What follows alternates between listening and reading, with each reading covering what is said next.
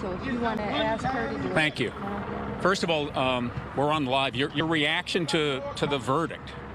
Can I take this off? Sure. Okay. Well, we are allowing ourselves to feel a moment of relief and a little bit of celebration over the power of the people. We know that the millions of people who rose up all around the globe after George Floyd's life was stolen, that the reason that Derek Chauvin was tried and now convicted is because of our activism.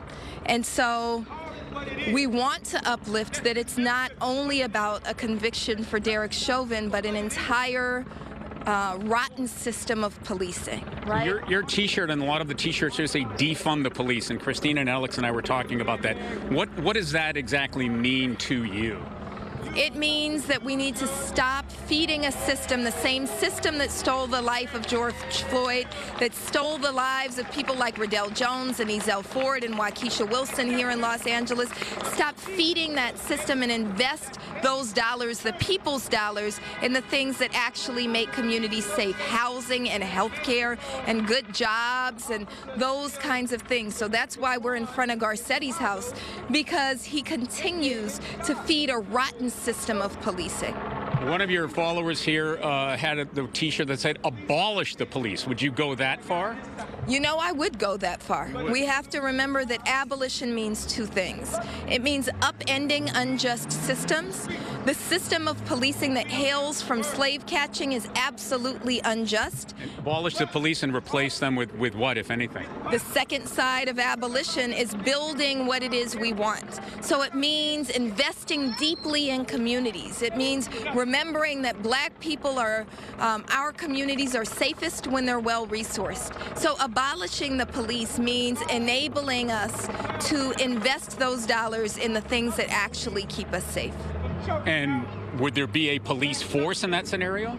Well, when we talk about abolition, it's also coupled with a reimagining, recognition that intervention workers, right, like Second Call, intervention organizations like the Reverence Project are much more effective in building safe communities than our police. And so that's what we want. Have you ever sat down one-on-one with Mayor Garcetti? Mayor Garcetti won't meet with us or Black Lives Matter or People's Budget LA. We've been requesting meetings for more than a year. What about with Sheriff Villanueva or Police Chief Moore?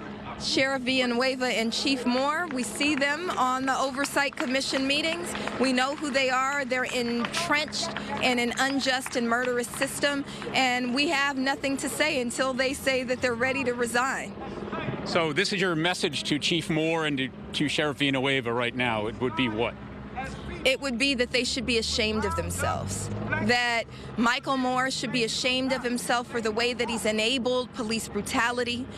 Sheriff Villanueva should be ashamed of himself for attempting to exploit the very real pain of crime victims today.